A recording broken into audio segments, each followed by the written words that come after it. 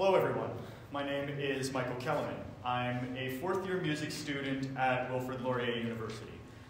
One of my final tasks for this program is a Capstone project, which acts as a final culminating project for music students.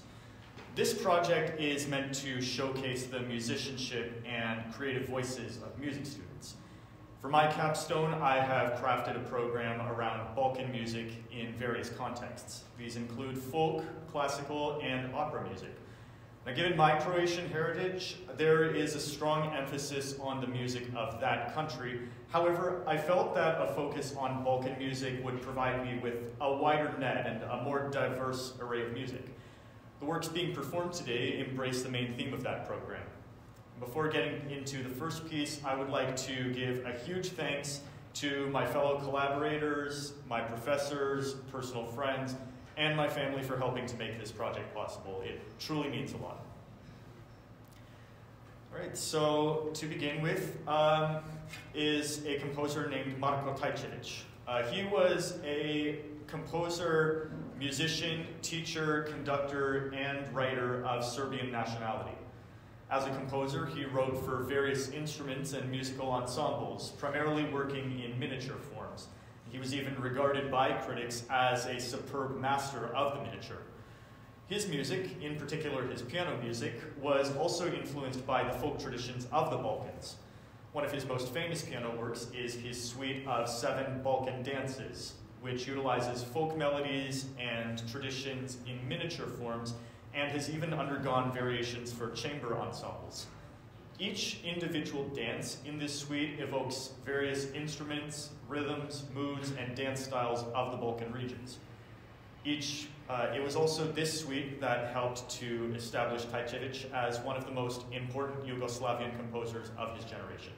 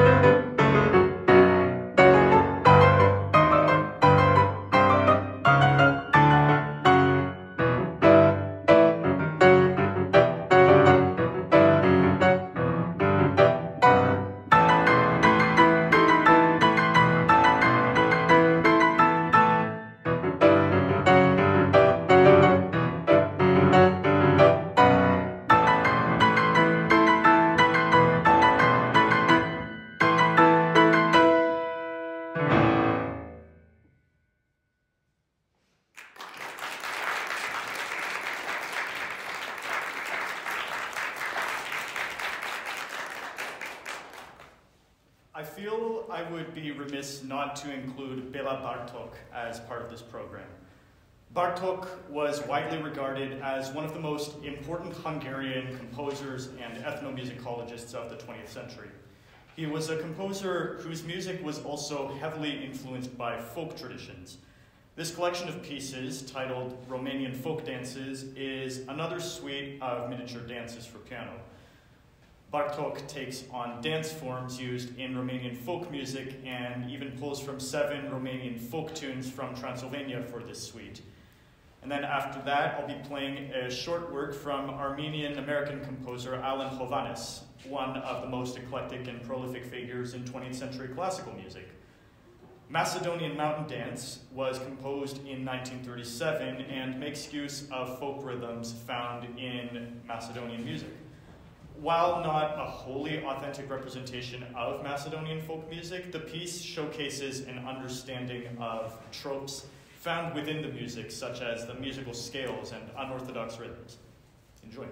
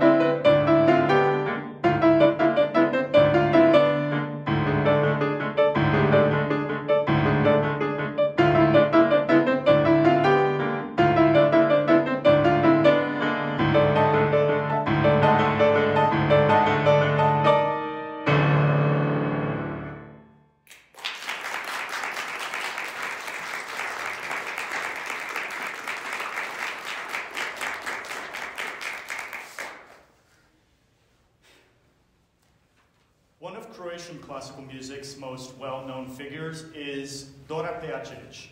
She was born into an aristocratic family of nobles in 1885. Dora received musical training at an early age and was recognized as a prodigious musician and composer in her own right. She began composing when she was 12 years old, largely self-taught, and began to set many milestones for Croatian classical music. These included being the first Croatian composer to write a concerto, introducing the orchestral song to Croatian music, and having works performed by major soloists of her time in locations such as Budapest, Vienna, Prague, and Dresden. Furthermore, larger figures in classical music, such as world-renowned conductor Arthur Nikisch, have expressed interest in her work. Although she embodied many of the stylistic influences of her late Romantic contemporaries such as Brahms, Dvorak, and Bruckner, her catalog nonetheless features a strongly crafted and colorful idiom. In this program, we'll be exploring two pieces of hers, Erinnerung, or Remembrance for piano, and then Megan will be joining me to perform a movement from the Slavic Sonata in B-flat minor for flute and piano.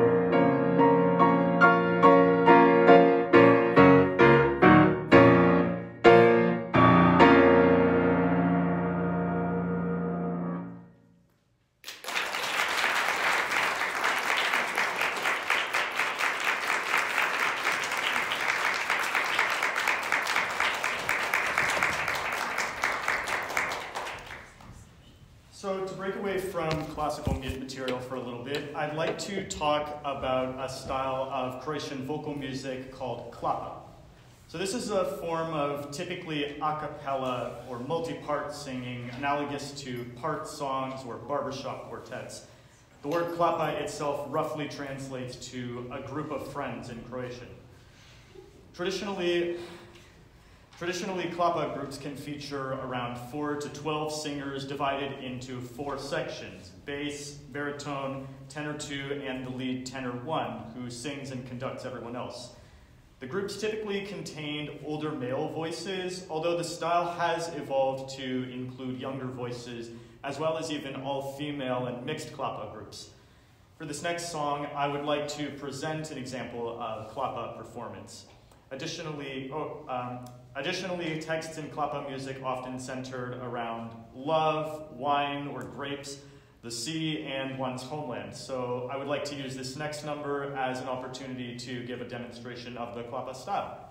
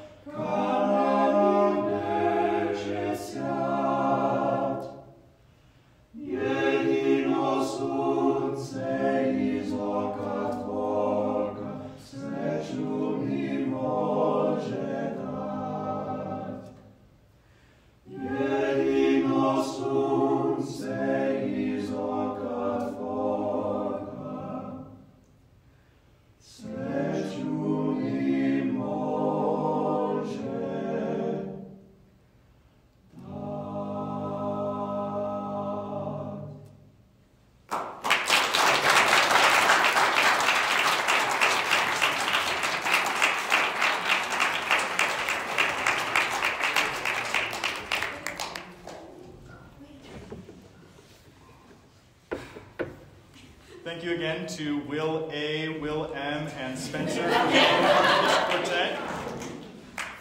So now we move on to a different component of this presentation focused on Croatian opera and operetta. While Croatian operas are nowhere near as globally dominant as the operas of the likes of Puccini, Mozart, Verdi, etc., many have still seen success in their home country. Croatian operas themselves were often reliant on national folklore as inspiration for the stories and music, such as the ones we're about to hear today. We'll begin with an aria from Ivo Tjargović's operetta Spli'ski Akvarel, or The Split Akvarel, set in a village in the town of Split in 1926 during the interwar period between the end of World War I and the beginning of World War II. Briefly put, Yugoslavia as a state was formed in 1918 after the collapse of Austro-Hungary following World War I and reached a point years later where Italian expansionism threatened the state. This operetta is meant to portray a sense of camaraderie that could still occur in the midst of underlying adversity, especially in that time period. Set in a village in the town of Split, the operetta is dedicated to how successful and less successful small people live, laugh, love, long, and hope. The operetta itself is more focused on light-hearted vignettes and characters rather than a set story. In the case of this aria, there is a focus on the young love between two people, Tonči and Marica, as the latter professes for love for the former. Joining me on this stage for this aria will be Danielle.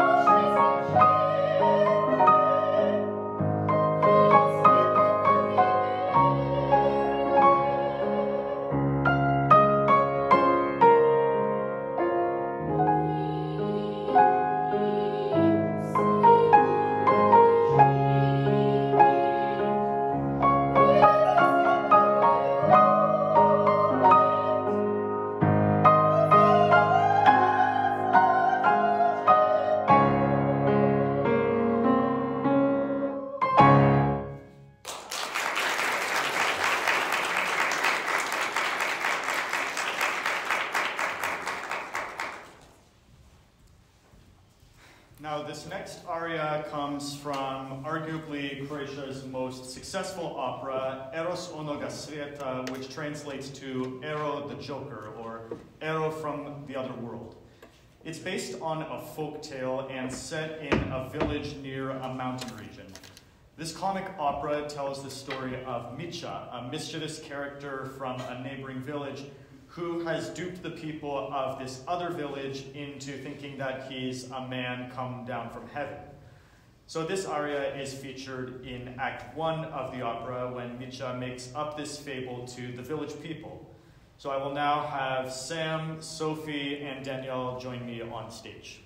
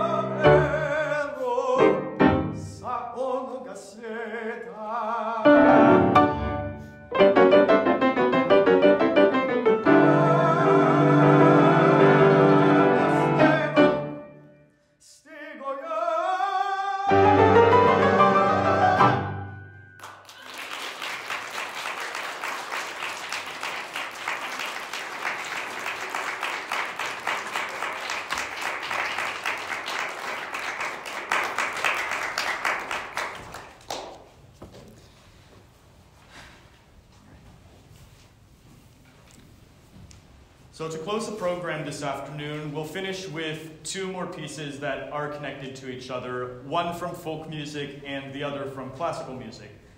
A composer by the name of Franz Josef Haydn represents a classical influence. Virtually anyone who has done courses in music theory and history should be familiar with Haydn, as he's well established as one of the largest figures in the world of classical music, nicknamed the father of the string quartet and the father of the symphony. One particular feature of his works that I've always found intriguing was his quotations of folk music incorporated into many of his compositions. Much of Haydn's background knowledge of folk music was instilled in him by his father Matthias, a folk musician. In addition, a Croatian ethnologist, Franjo Kuhać, proposed the idea that Haydn's music abounds in Croatian folk tunes, as seen in works such as his last two symphonies, and even the German national anthem. Today, however, I want to highlight the shared relationship between one tune, O Jelena Jelena, and the finale of his London Symphony number 104. I would like to call up Ante and Victoria to the stage to perform O Jelena Jelena, and then joining me in the performance of an arrangement of Haydn will be Tony.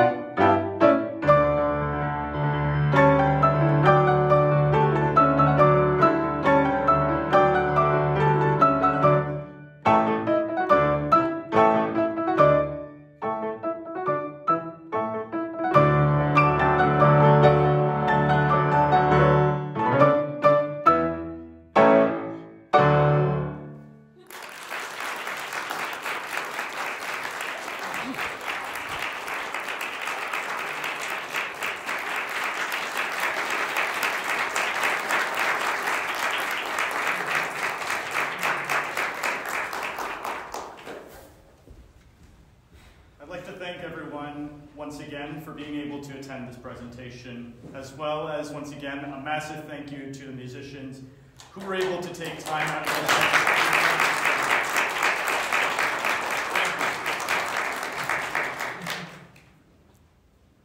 That is everything then. Enjoy the rest of the afternoon.